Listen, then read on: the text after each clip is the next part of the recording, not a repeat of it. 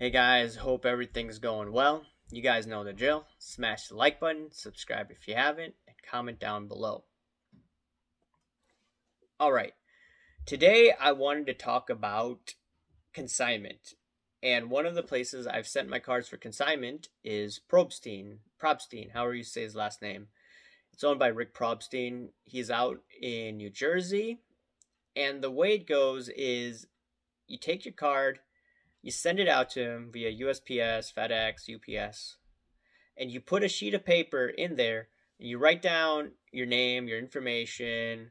Before it used to be PayPal, but now I think you need to send him ACH information if you're in the US. I don't know if he does deals with Canadians. So I think that would have to be a wire. And you put down the card information as well.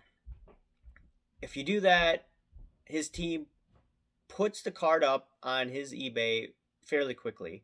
I believe it takes maybe a day or two. There was one time where it took him a week to put up the card, but that's fine. Or a week or two, I don't remember how long. Regardless, that process is usually seamless.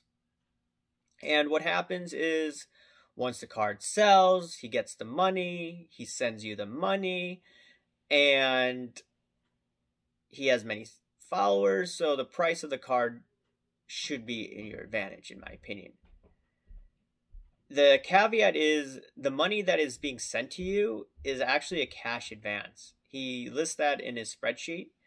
So if an individual returns the card, in my opinion, or not in my opinion, legally, you have to pay him back if the card is relisted and then the card sells for less.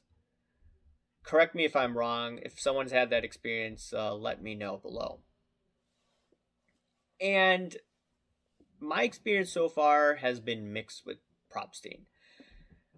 It's great how he puts the cards up for sale quickly and he has many followers and you should get a competitive price for your card. I like that fact. In that regards, I would use him. Now, where I have issues with him, or one experience, is that if the guy doesn't pay, which it's not his fault, or gal doesn't pay, the first time around I dealt with it, he gave the guy 16 days to pay. This was for an Usain Bolt BGS 9 card that I showed you earlier. I valued that earlier at $1,200 to $1,500. But that's not the price as of right now.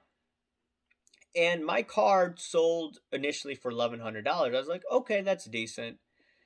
And this card, the guy didn't pay. So I'm like, great.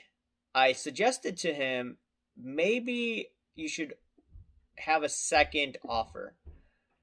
They didn't do that. I guess it's their company policy not to give second offers. Maybe they don't want to waste time with it because they have so much volume. Okay, I get it. So that was one criticism. They won't do second offers. For my card, at least. Maybe he's done for others. Secondly, this guy waited 16 days to relist it. The way that my wife and I work is if the guy or gal doesn't pay for 4 days, we send them a message saying, if you don't pay, we're going to go to basically eBay collections. It's not eBay collections, but we send them a warning saying that if you don't pay, it's going to be listed as a strike. And you could always message us saying that, you know what, I'm not going to pay. And we'll just cancel the order. But sometimes they ignore our message. If they ignore our message, we wait about 3 days after the fact and we ding their account. And the card gets relisted within 1 week. So with Probstein, how his system works, at least with this one, it took 20 days for him to relist it. And when he relisted it, the card value plummeted to $780. I was like, okay, still a decent price. Guess what? The buyer canceled again. I've never had that before. There are 2 buyers in a row that refused to pay. He relisted it quickly the 3rd time around. Probably because he understands that I'm already peeved. I'm already ticked off. This time around, the card sells for close to $400. So we had a situation where if the company I'm dealing with just relisted the card earlier, maybe within a week's standpoint, then I could have made $700, $800 on the card. Could have. Who knows if that guy that bid $780 actually won that auction. It may have been another guy who bid a little higher or maybe a little lower, and I wouldn't have to deal with just making $400. Granted, I paid $50 for that card, $60, and I made after commissions $350, $360. It's still not bad. I'm not complaining. It's still close to a six-fold return. Not bad within 1 year. You just don't see those returns in the stock market. In the card market, that's the norm for the past year, but that's going to return back to normal. So ultimately, yeah, I'm very mad at the fact that I could have sold this card on my wife's store or my store on eBay, and it could have made $300, $400 more. Granted, $300, $400 is not going to pay my rent. But there are cards out there that have gone down significantly in a span of 2-3 months, especially in how volatile this card market is. I mean, look at Bitcoin as well. It's been very volatile. Within a month's time frame, Bitcoin went from 60,000 to about 30,000, 25, 30,000. So timing is very important. The other strange thing that I noticed in how he does his accounting, if you have multiple cards, what he's going to do, and if one person doesn't pay, then he's going to net out those two payments. For instance, I was supposed to receive $1,000 from the NetPro Roger Federer card that I sold with him.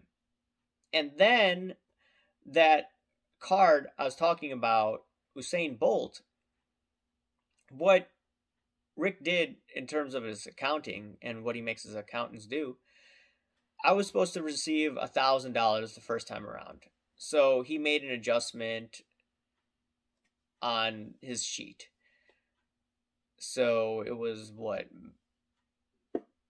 a negative amount. And then he took $1,001 minus $787. So, or whatever the amount was, it came out to be negative $297.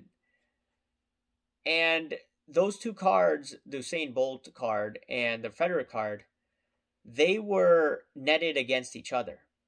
So you take the $1,000 and then you take the $297. You subtract that from the $1,000, which made no sense to me.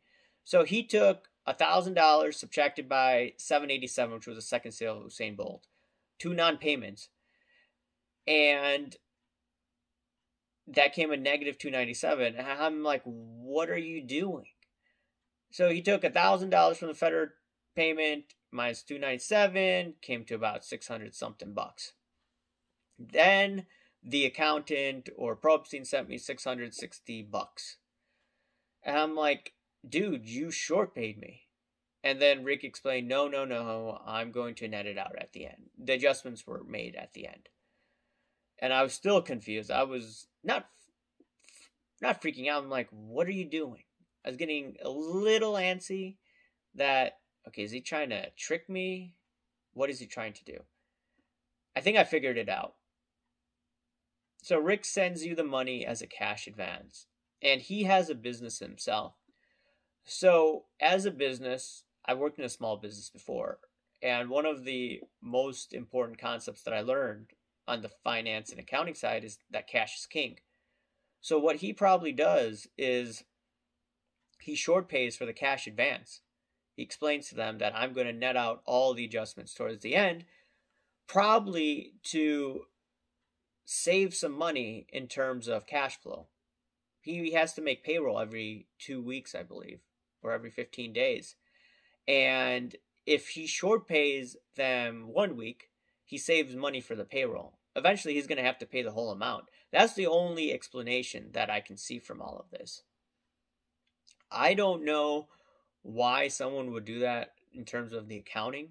Granted, he does send the payments really quickly, so that's a pro. But you have to make sure that that money, part of that money, could go back to him if the buyer returns the card within a 30-day standpoint or 30-day time frame. So there's pros and cons to that. The other con of this, of using this consignment service and other consignment services, is that number one, you have to self-report the taxes. They don't provide anything. And the IRS, in my opinion, is going to be coming down hard on individuals that are consigning large amounts of money. The Biden administration, they're going to be using tools to see if you're getting all this cash coming into your bank account and you're not paying taxes, you're not reporting it, and they're going to come down hard on it, in my opinion. So you have to self-report the taxes. I'd rather have them send me, 1099, but they don't do that. And yeah, so you have to keep track of all these transactions, and I think it's above $600. You have to do that. Technically, the IRS doesn't care on eBay, but I live in the state of Illinois, and Illinois is broke, so I pretty much have to report it.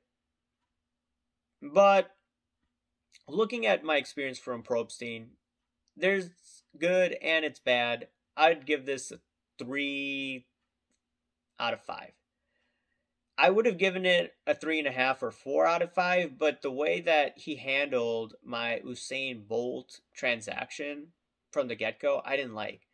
If he had relisted that card right away, I would have made $300, $400 more, like I mentioned earlier. So I'm disappointed that. Am I going to send to Probstein anytime soon? Probably not. If it's a high-end card, I may think about doing PWCC for the really high-end stuff. But I'm thinking that next time I prefer to do some of the not under $1,000 cards and over a few $100s. I'm thinking that I should just do it through my wife's company and just deal with it that way. Because if the markets go down significantly, then he may take 21 days if someone doesn't pay. So that's what I don't like about this. And once again, it's his business. So I understand how he runs his business now. And that is, once again, a risk-reward choice that I made. So I could complain about it all I want, but I have to remember, I had my own platform to sell the card, but I chose not to. I tried to chase more money, and this time around, I didn't get it. Maybe for some higher end cards, I may be getting more money, but I will see. Anyways, guys, let me know your experiences with Probstein. Do you have good experiences? Do you have bad experience? Let me know. I'm probably going to do a review of PWCC in the future. I may do a video for Sharp Corners. I sent one of my cards to them. And yeah, hit the like button, subscribe if you haven't, and I'll talk to you another time, guys. Thanks. Bye.